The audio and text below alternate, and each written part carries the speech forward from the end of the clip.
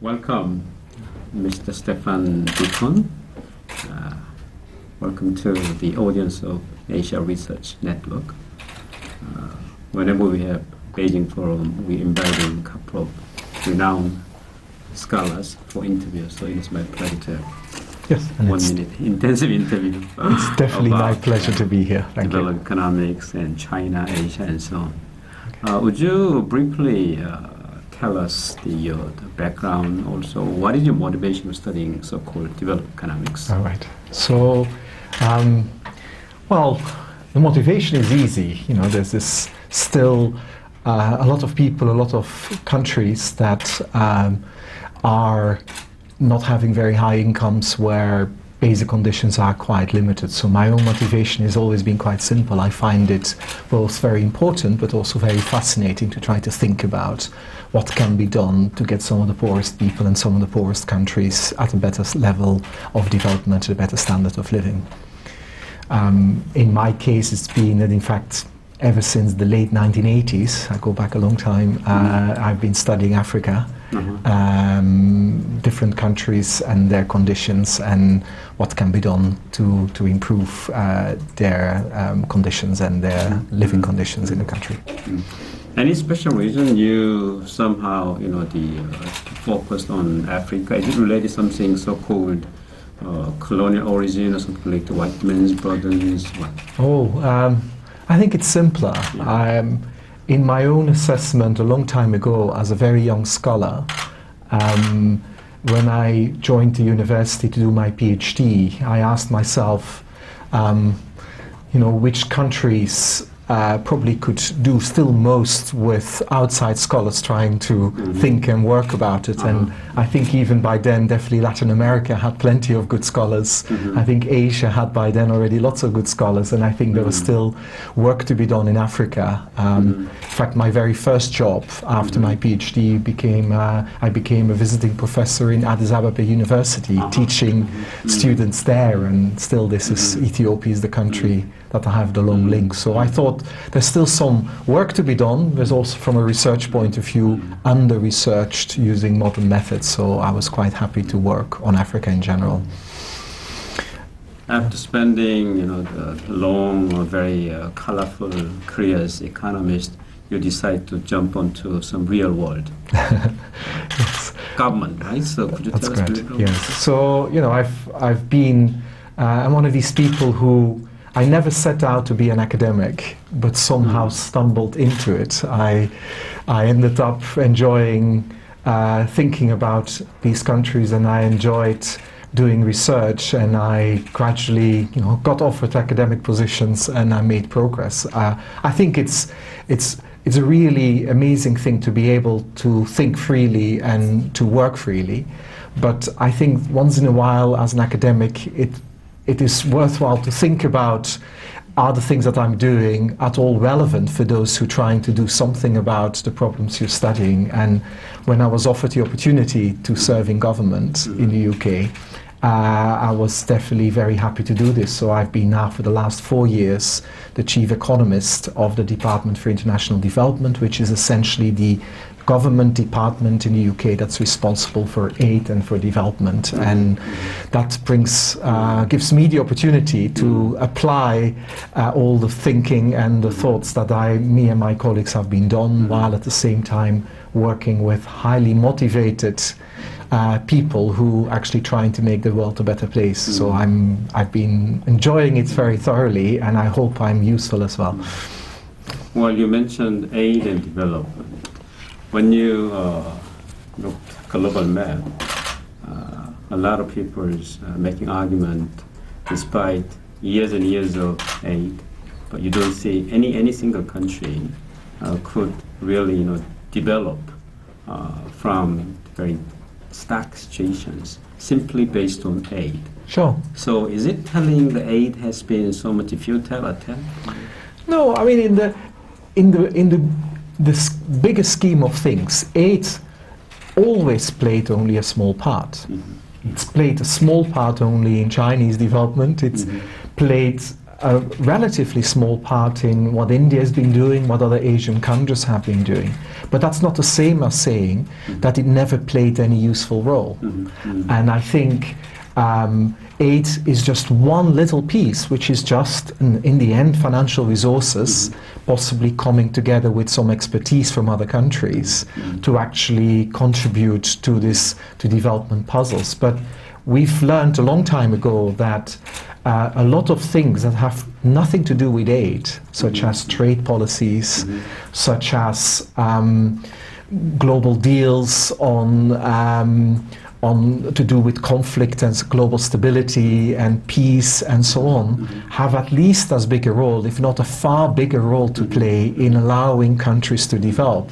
But financial resources are still scarce in the world, so being able to complement all these non-aid type of interventions and actions with some financial resources allows countries possibly to go a little bit faster than they otherwise would have done. And I do think there's a lot of countries in the world that have managed to make progress in the region here in, say, the last decade or 2 decades. You know, even China was developing overseas, receiving overseas development assistance, and it has been using it very effectively. Vietnam is a country that has received a lot of aid and has been using it very well. And in that sense, it can help countries to go a little bit faster. But I'm the last one to say that aid is the solution for development.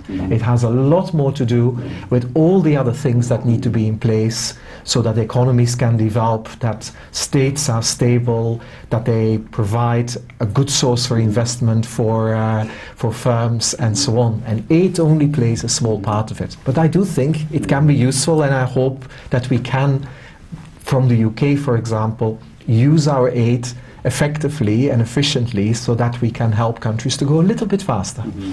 Well, perhaps we can delve into this question just a little bit further.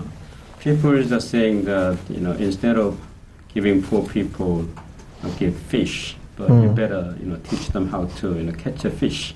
But when you see the people simply, you know, the concern about their day in and day out, instead of teaching them how to catch a fish. Giving fish is more easy way, even more humanitarian way. Sure. But the question is, you know, how you can make linkage. So at which point, okay, you can move from simply giving fish into the point of, you know, teaching them how to catch a fish.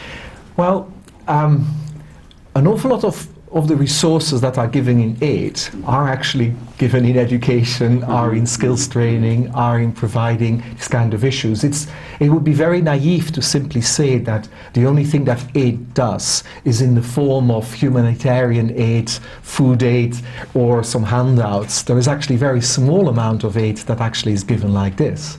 Most of the aid in the world is given to institutions that try to set up, for example, good health systems, good education systems, and yes, pay some money for this. To take the analogy of the fish again, you need to have a bit of money to be able to buy the fish nets and to get some of the investment going. But just giving the fish nets doesn't mean that they know how to fish, nor will you then create these conditions where the son of the fisherman will also want to invest in more fishing nets. And I think all these things matter.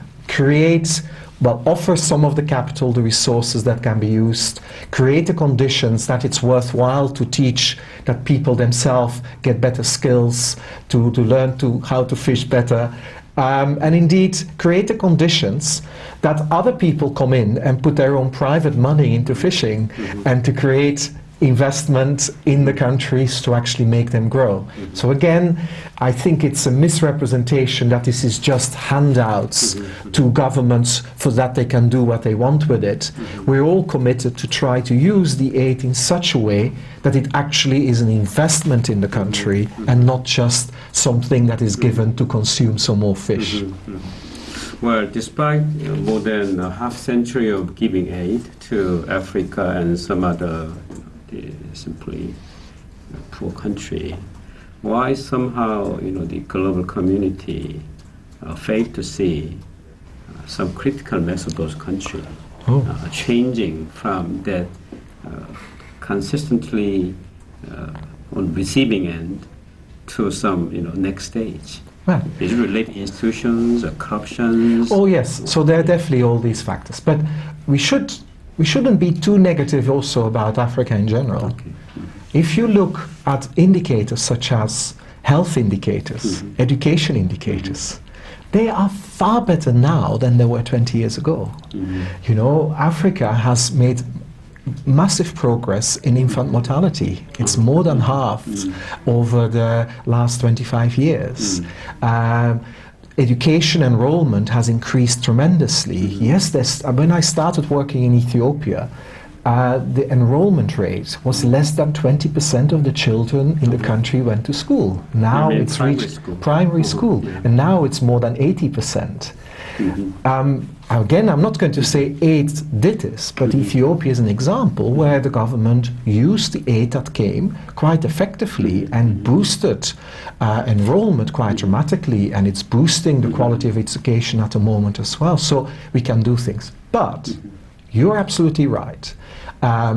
There are definitely countries where, despite aid, very little has happened. I am one of the people that always tells my colleagues to be very careful about the negative impacts of aid.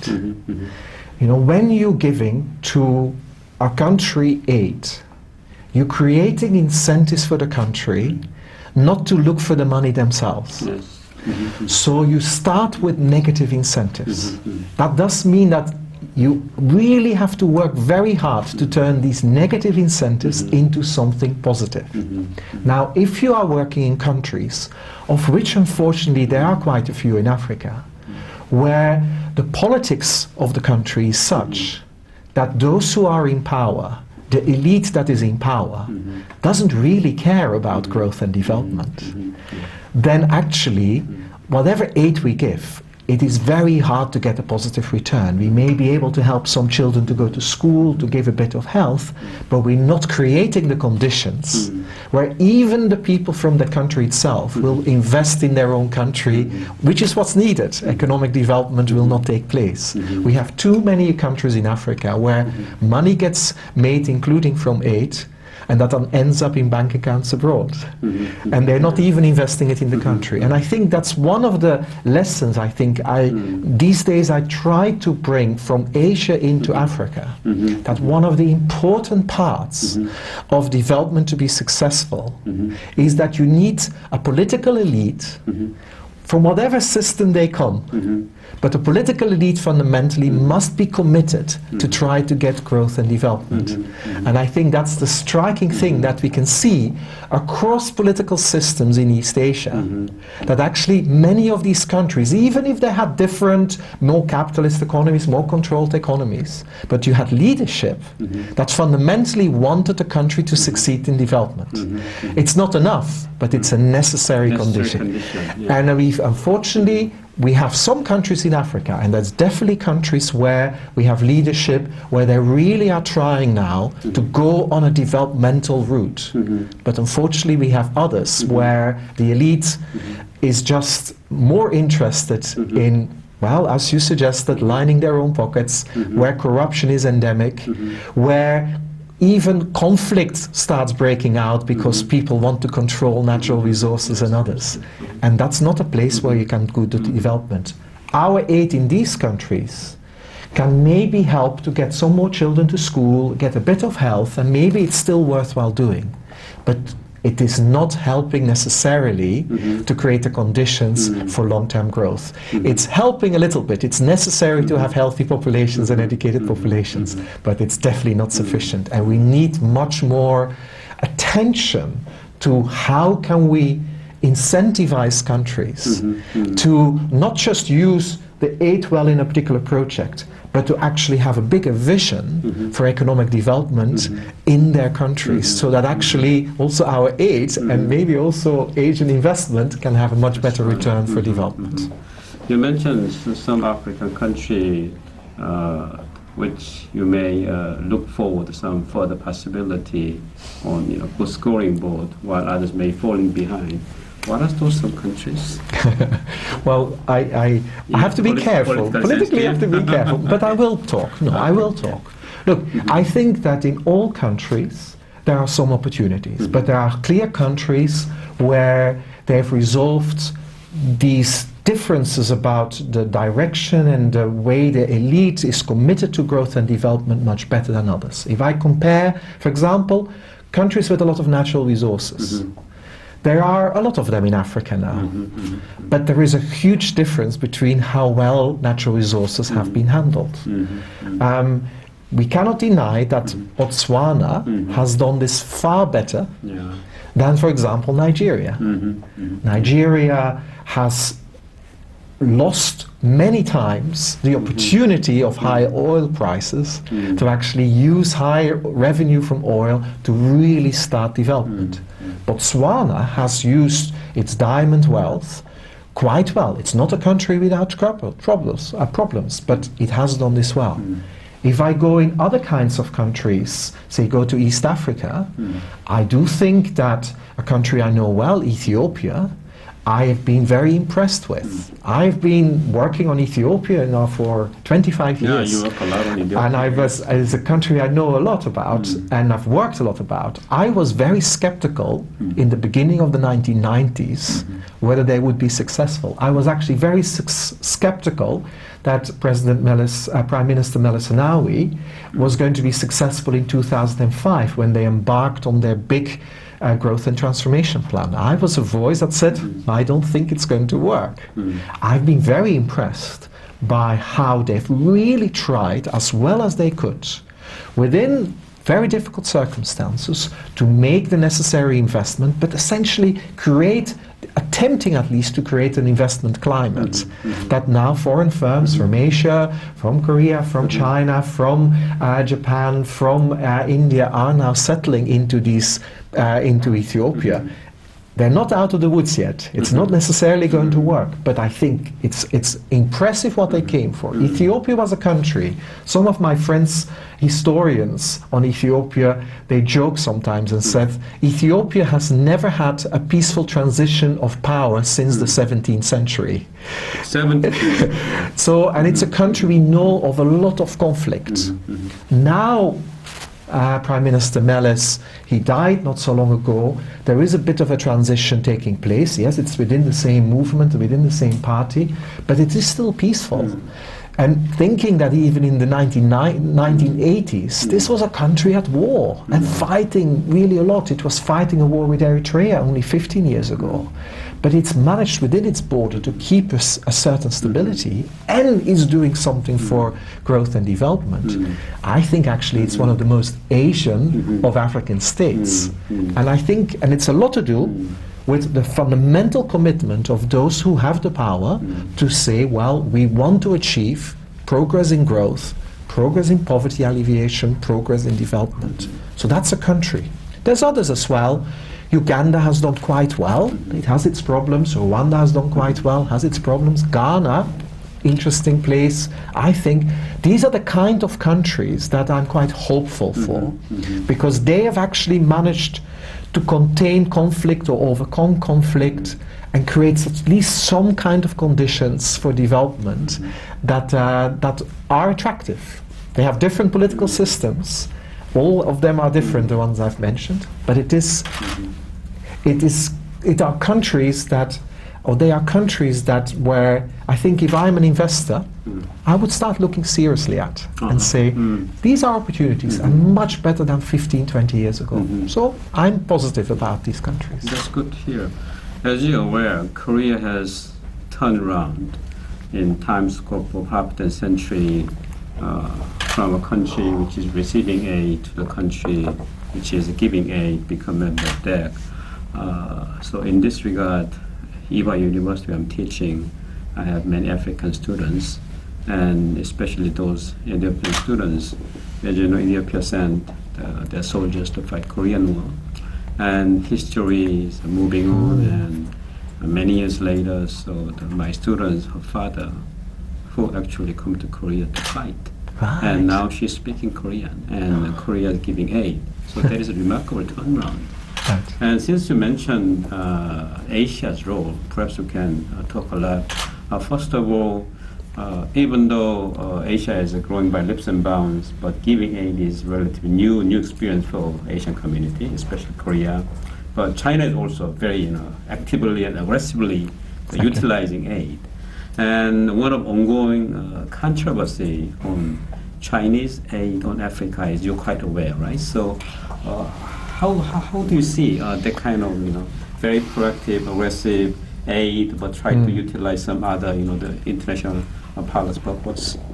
Well, to start with, what I think Asia has to offer Africa is fundamentally, I think, in the first instance, investment. I think aid, it's good that it's coming as well, that Korea gives it, that China is thinking about better ways of doing this. I think that's very good. But I would say what Africa really needs from Asia is a little bit of its labor-intensive industries to come to Africa. Africa needs jobs, Africa needs development. So I would be very much in favor of a coherent model that helps countries in Africa to be ready to be receiving Asian investment and creating the conditions to make sure that this is actually good for the country, that it has a high return. And then to answer your question specifically, this is still something where I think China could do better with. So China is indeed bringing quite a bit of investment. It's very involved in natural resources. It's very involved in infrastructure. At the moment, its coherence across all the different instruments, it's not very well done. So it may come with certain contracts, certain firms may come to Africa, but there is very little attempt to coordinate what it may mean for the country as a whole if all these investments come in. And what I mean is the kind of things we're talking about earlier. As you know, and Korea is a great example of it, it is important for investment to benefit a country beyond the people who have the contract, to actually be very careful with the way we do it. We want to avoid negative consequences, we want to avoid corruption, we want to avoid things that actually are providing negative incentives on the rest of the country. We know that, for example, natural resources need to be handled very carefully, because in a lot of countries, if these contracts are not handled well, are a cause of instability, of corruption, of all kinds of things. So the same with big construction contracts. If the construction is just done because the road needs to be built to the president's village, then it is not very helpful for the country. So what we would like to encourage all countries to take an overall view of the relationship with countries, which maybe for China goes a bit beyond the non-interference policy that it likes to have. It wants to say, well, it's just a contract. But I would say, with whom is the contract? Is the contract with the people, or is the contract with the leadership? And if the leadership are not necessarily have the interests of the people at heart, you want to be a bit more careful. So we would like to see, I don't mind a certain aggression in investment, but I would like to think that they to think through more about the consequences for the country as a whole, for the development of the country as a whole. So I have few objections in the way, for example, they do it in Ethiopia, because the state is quite strong, and as I said, I think there's a fundamental commitment of the leadership to get growth and development. There's things that we may disagree about, but there is the fundamental commitment. I'm more worried sometimes if I go to, say, the Democratic Republic of Congo, which is a little bit more tricky state. If we do contracts there, surely we must be much more careful. We shouldn't sign simply a natural resource deal. If we're dealing with Angola, we could say, yes, we could deal with them, but let's worry a little bit, because this is a country that is really growing fast, and it's quite rich, but it is amongst the country with one of the 5 worst performers for infant mortality. And the countryside, healthcare is terrible, and so on. So we would like countries that come and start joining the club of giving development, bringing also their own lessons from that actually a development strategy for the whole country matters, and having a dialogue with countries and trying to make sure that it's the same. I'm not trying to say they have to do it as we do it, as the West does it.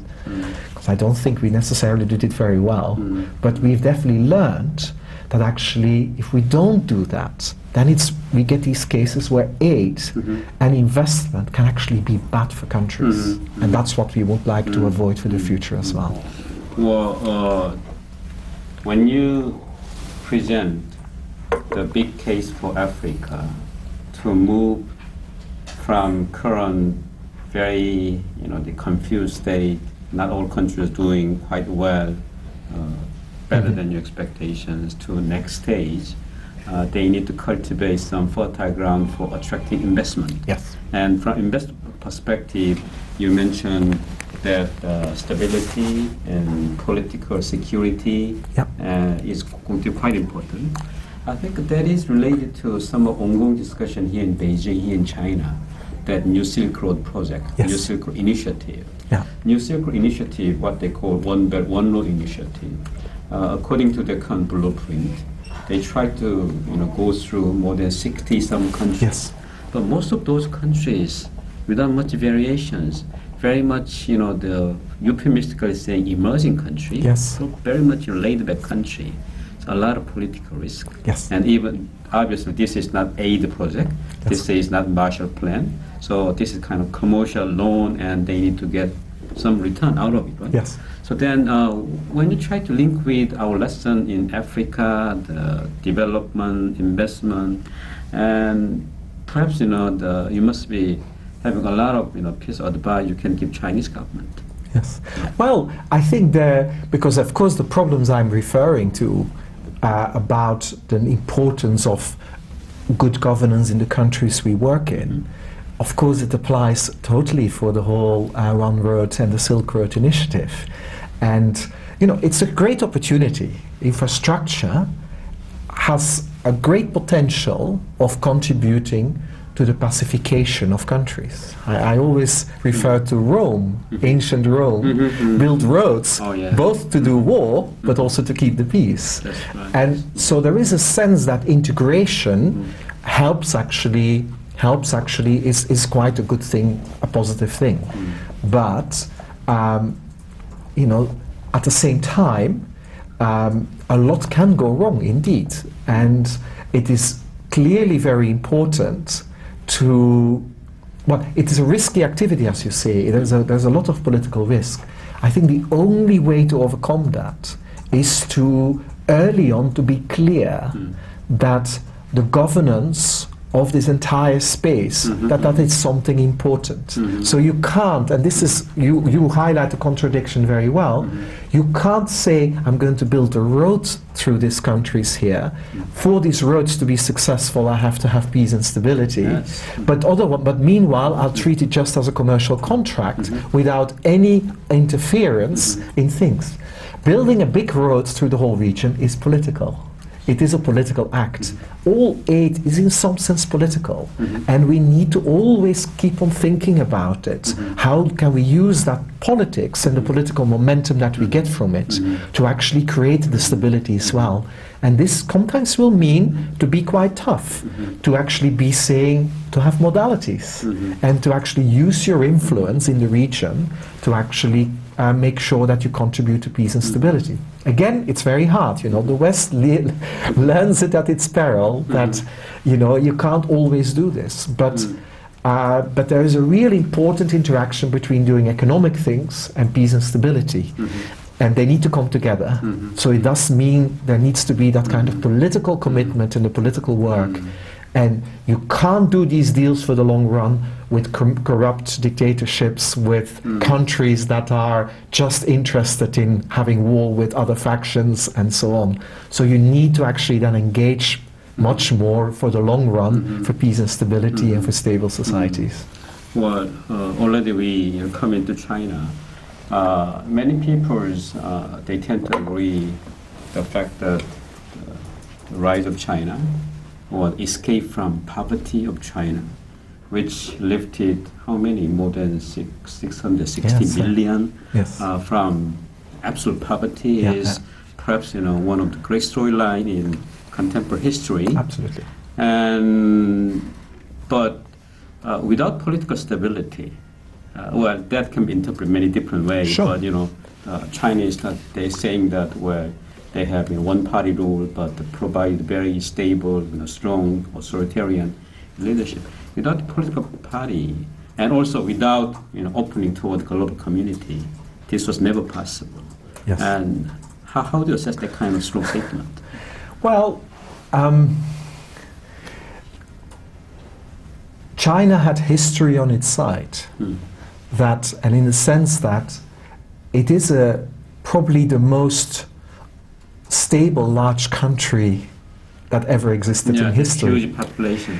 There's a huge population, but also it has a history of a strong functioning bureaucracy.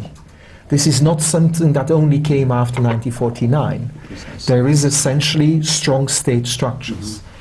I think China could turn that to its advantage, and the point that I mentioned earlier applies very strongly to China. I never believe, and there's very little evidence across the world, that state leadership per se is a sufficient condition for development. But if there is strong state leadership and this state leadership is committed to growth and development, then that's a good combination. And the state was strong here, with strong state capabilities. There was a strong commitment by the leadership, especially after 1979, that growth and development was an important part. That has helped China. I think I have no problem to try to say that, clearly they used the strong state that existed to its advantage for development. But there's lots of other countries in the world that managed to develop without having a strong centralized state. And there are countries that actually managed to alleviate poverty at very fast rates. Country that people don't often talk about, say Bangladesh, has been doing quite well in poverty reduction. This is sometimes considered almost a failed state. It's a fragile state. But it has allowed non-governmental organizations, civil society actors. It has also allowed private enterprise to grow textile industries and social services to the benefit of people. You can have very different states that actually can deliver growth and that can deliver poverty reduction. So while I have no problem with taking the lesson for China, it doesn't mean that the only way to develop is to have very strong state leadership in the economy and everything. No, I think China used its history to its advantage in its development. The history of a strong state has been used to its advantage for development. It's also not making a statement how it will come out the next stage. It worries about the middle income trap. It's not so clear that strong central state leadership is a necessary or sufficient condition to keep on growing, to keep on innovating your economy, to keep on having renewal of ideas and innovation in your economy. We don't know. That's the next stage, the next challenge they're facing. I think Korea is solving it differently. The West has solved it differently. Japan has solved it differently. We'll see. And time will tell. There is again no necessary condition that it will not work, but we will have to see. But the lessons for other countries, we have to be a bit more careful. I don't think that outside East Asia, there are not many states with the same strong history of state capabilities. If I take Afghanistan on the Silk Road, that's not a country that is historically been strongly centralized with a strong state. You're not going to build a strong state in 3 years to suddenly get development via a strong centralized state. You'll have to overcome lots of other problems there as well before you can do this. Can you talk just a little bit about middle income trap, so to speak? Because whenever I go to China, any company related to China, they always keep talking about the rise of China, steady rise of China, a lot of projections out there. For instance, the journal Economist, they predicted sometime mid-2020, China will overtake U.S. Constant GDP. Already according to IMF, it's already done. Yes. Priority, and also the scholar like Joseph Nye, even if China become largest economy, what does that mean? It doesn't mean anything. it doesn't mean the greatest power country. So they all, focusing on state rise of China, they don't challenge. But if you try to be more balanced about historical experience, there are only very few countries which are able to overcome the so-called middle income trap and eventually went all the way. That's true. Perhaps Japan, yes, and Israel, Korea. I can come to only 3 countries. Yes. Maybe Taiwan. Okay. So those very few countries. So then, in that context, since you mentioned China's strong political bureaucracy, long, deep-rooted history, it played a certain role. But some people are projecting it may prove to be actually negative asset. This relationship between economic development and political development. Mm-hmm. Also quite aware, still in China, we have about 70 million people still living under poverty situations, the environment problem and so on. So how do you see this kind of big questions? Well, in a sense, I think the fundamental issue to look at is what kind of institutional environment do you need to overcome this? And I think that's where a little bit of debate has gone. The evidence shows, in the case of China, that to eliminate extreme poverty and to get the country to the level where it is now, clearly the presence of the state, it would be hard to argue that it was negative. It is definitely a positive role. It managed to do this, it managed to help this, and it probably faster than other countries have done so. But as you implied, this doesn't say anything about what the next part of the history is going to be. And middle income trap, we also have to be a little bit careful with that, because when me as an economist want to analyze carefully the idea of a trap, then you really say it's something you can't quite overcome.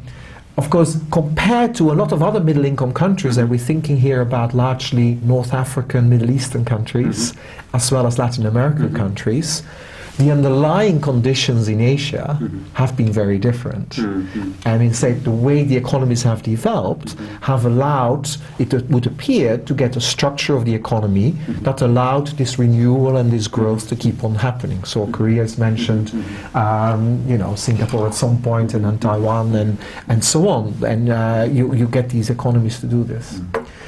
But the big issue really is about what is that set of institutions you need to be able to do this.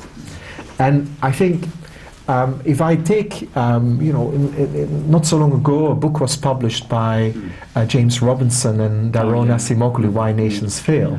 And it provoked an interesting question, because if you read that book, then you say, oh, clearly China can never get out of poverty.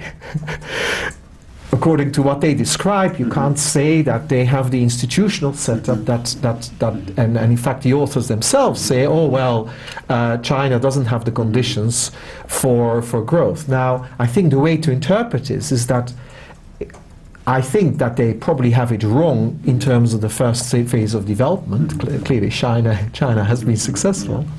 But what Acemoglu and Robinson seem to suggest, which history will have to test, is that the institutions that you have when your state is as centralized as it is, that it's not entirely clear whether you will have the renewal and the kind of opportunities for new entrance in the economy, new entrance into politics, to keep on renewing your society, to allow actually growth to continue to take place.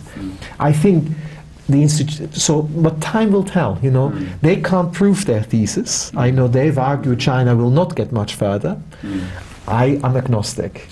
We'll have to see. Wait and see. Let's take a long view on history. But I think, and I'm sure that's what is recognized in the country here, they are in uncharted territory. Countries have not thus far succeeded to go to this next step. With the kind of structures and economic role of the state that they are trying to use here. So we'll see. And I'm really agnostic. I'm not trying to say either way. It's an interesting experiment, and we'll see what will come out of it. Yes. But it's not been the route of Japan, nor the route of Korea, not the route of Taiwan. The state was important, but not in the same way as in China. Well, when you really think about the relationship between the growth, development, economic development, political development, such a mind-boggling questions. Yes. One common picture, not only frequently used by scholars but even politicians, is the satellite map, which is showing globe, and in the night, where you can see the bright line, and stark contrast is the Korean Peninsula. You see south and north. Yes. And so it looks like South Korea is not connected by North Korea light. Looks like abandoned island. So there is quite open news, the cover. So on that basis, people try to argue because they are two different institutions. They, result in this kind of outcome. But that's something debatable. So on that extension, perhaps we can talk a little bit about role of culture, which is very much debated in this part of the world, because that discussion is of Asian culture. Yes. The late the premier, Lee Kwang-yeol, he strongly claimed the reason why Asian become very much prosperous, Asian value, emphasizing hard work, diligence. But many people become very much critical. Even some Asians become very critical. This kind of pretext to allow authoritarian leadership. Yes. So. Well, so I take again an institutional view on it. Culture. What is culture is essentially a set of values and norms that people abide to. Me as a microeconomist, values and norms are typical shortcuts to help to govern our behaviors. Okay, and so we have different societies have evolved to have somewhat different norms and values as shortcuts to allow economic transactions, to allow personal transactions, to allow transactions between the citizen and the state and so on to happen. Religion has a set of values and norms in it that will help to or hinder certain behaviors to take place. So there is obviously differences in cultural background. The important thing is that how do these values and norms evolve when societies develop? So, trust is one of these areas where obviously we know from history people have emphasized economic transactions become easier if you can trust the people to do it, because you don't have to work at the details of contracts. So, but there's other parts as well. For example, values such as integrity.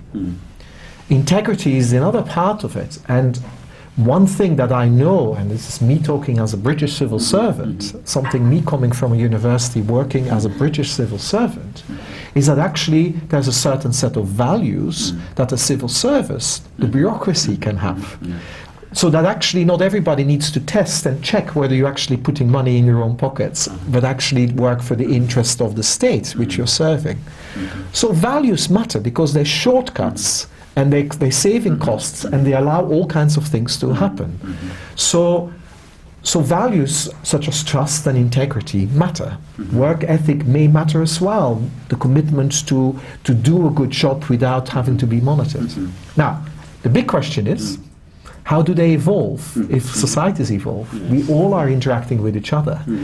We've seen societies that were quite corrupt to having to develop much more integrity.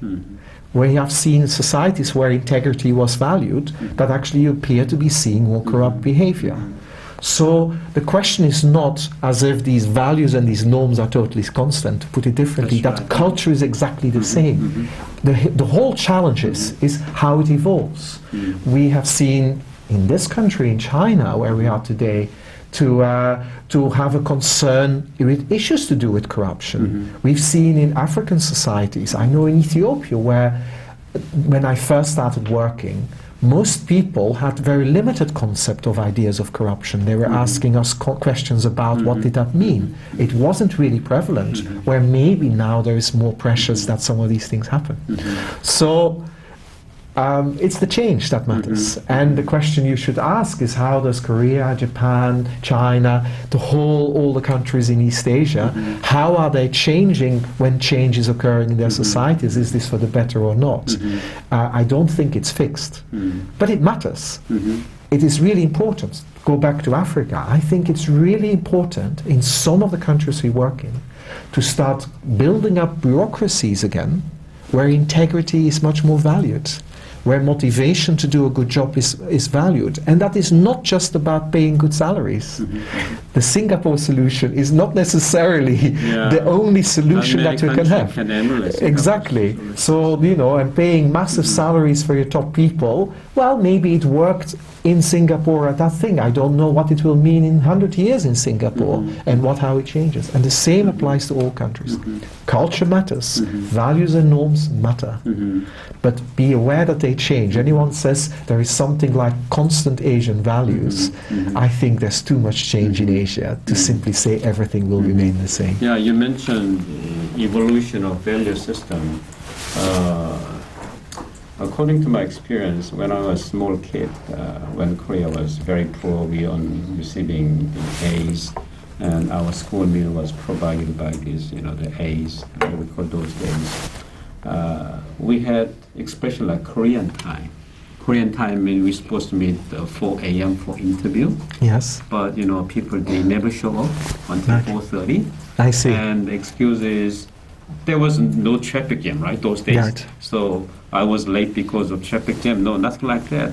People didn't appreciate the value of time. Yes. But even before I could recognize no expression about Korean time. Yes. Every meeting start on time. Right. But there was no peer pressure. Yes. Simply they do it. Idea is very simple because the economy is going to very much prosper. People try to appreciate value their own time and others' time. Yes. So that's something quite, you know, rapidly evolving. For instance, Korean concept of pali doing quick, because a lot of Koreans make investment in China. There's a cultural clash because Chinese people, their attitude is heaven can wait, like, you know, manmandi, slow. So whenever Korean construction companies are making big construction semiconductor completion in heart of Xi'an by Samsung Electronics, the biggest investment. But Samsung want to complete within 1 year. But Chinese workers impasse for 3 years. Yes. And then, so in that case, there's a clash. Yes. And I don't see, you know, we have any early sign of Chinese this intrinsic value, which is dating back to a long time. Changing. I see. So in that regard, you know, a lot of Chinese people saying that material well-being, stability, what matters. Yes. That means if this is the case, then you know, China can keep moving with a strong government, but not much, you know, political development. Maybe, but it's an interesting example. If we go back to middle income trap, you know, one of the things that China clearly needs to do is increase its productivity. And if, you know, the timekeeping and so on is not there, that is one in a firm, time becomes money. That's one way labor productivity increases, if everybody does their tasks exactly on time and so on. And so if there are things that probably will need to change to be able to increase that productivity of the workers. So I would be very surprised that it's not slowly changing and that things are evolving. And yes, and maybe there is something that what you say, it may go slowly. And of course, in a big country, there is less pressure from outside. So as a result, it can last longer. Big countries usually have a much more homogeneous culture when they're stable. You know, American culture is also quite similar across America. It's a big place, while in Europe, lots of small differences because very small countries next to each other. So things evolve, and we'll see. We'll see. But I will definitely I don't want to deny that there will always be clear differences. So there may still be Asian values, although I think they will evolve. They will be somewhat different, and it will manifest themselves differently. And whether that will always be to the benefit, to the economic benefit, it's not always clear. There's certain Western values that help the West having high productivity. There's some other Western values, it's consumerism and so on, that probably doesn't help its economies to develop very well. Perhaps we can change gear to India, because people are saying that biggest story in the second half of 20th century is China. Then people are saying that biggest story to come, 21st century, is India. So two countries account for more than 30–40% of the entire populations. And whenever we introduce India, the largest country practicing democracy. Yes. And also such a contrast that China is focusing manufacturing, India used to focus on IT, but Modi tried to change it. And as economists who study India for a long time, how do you see the turnaround India, the process and future prospect? So India and China, there are certain parallels in the big picture of the growth story. Both countries used to underperform, and it's China that started doing a lot of the catch-up earlier. Okay, and it's not necessarily by totally innovating, it's by a lot of copying and a lot of responding to the opportunities that there are. I think India, there used to be an expression which was the Hindu growth rate, which is very 1%, yes, 2%, and for a long time. But it also suggests there was a lot of repressed growth, and since the first liberalizations in the early 1990s, it's actually started to grow quite fast and beginning this catch-up. So fundamentally, there's a lot of opportunity still in India, and in fact, people sometimes forget is the huge differences between the different states in India as well. Maharashtra or Tamil Nadu or Kerala are places with industries, whether it's services or even manufacturing industries that are, really highly competitive industries. It's not as homogeneous as it was in China on the coast. But it is. There are definitely states where there's been big pockets of big growth for quite a long time. I think just as it happened with China, it's a big country, it takes a long time for all the parts of the countries to start catching up. And a lot of growth in China has long been the catching up of the people moving to where the jobs are, and the catch up of the other regions. I think that's a lot still possible in India, even if not that much changes. So I should say, even without much change, India will actually keep on growing quite fast. But there's definitely massive opportunities, whether it's Modi or is it the state governments in the different different states in the country that need to do things. But there's a lot of opportunities still to get that growth accelerated. It is true that their industrial base is relatively weak. It's also not always clear that at this moment the smart move of India would be to try to be the workshop of Asia in the same way that China has become the workshop of Asia. But there's still a lot of opportunities. Wages are still quite low, and you have at the same time lots of engineers, lots of skilled workers. I do think in India the problem has long been much more institutional. It's an economy where free ideas flow freely. The state is not controlling the sectors. There's a lot of private initiative, private investment, but there's a lot of regulation and a lot of red tape, and there's a lot of restrictions on foreign capital coming in and so on. And I think India could do well, if it really wants to grow faster, still to keep on reforming its economy and be less inward-looking. India is actually a surprisingly inward-looking economy still. It's not quite really going out there to compete with the rest of the world. It hasn't quite learned from East Asia that actually that's a good thing. It likes to keep itself closed. But I think, if we were to say, which one will be the fastest growing economy in the next 15 years, I'm not sure it's going to be China or India. I think it may well be India. That actually, but it could also be that India maybe a little bit to do with its politics and its very poor regulation and the state not playing a very good role. Maybe it is actually, it could do far worse than China. I think it could be either way. Either India will do far better than China, or it actually could do far worse. We'll have to see. Wait and see there as well. But the opportunities are there. As an investor, you would look very carefully at India at the moment. Many viewers of this conversation might be some high school kids or college kids who want to practice something like you or study developed economics. So could you offer some advice to those future leaders? Right. So I suppose for those who are interested in the world, I think economics is first of all a very good area to come, because with the rise of Asia, it's the economy that will drive also the story of Asia in the world. And I think that's really fascinating. But I hope that those who listen to this and watch this are not just thinking that the only way to be useful in society is to actually join a firm and make a lot of money. I think there's a lot to be gained from keeping an open mind and having a big view of the world. You know, the world is a fascinating place. What's happening in Asia, putting it in the context, learning the history of Asia, but also where it all could go.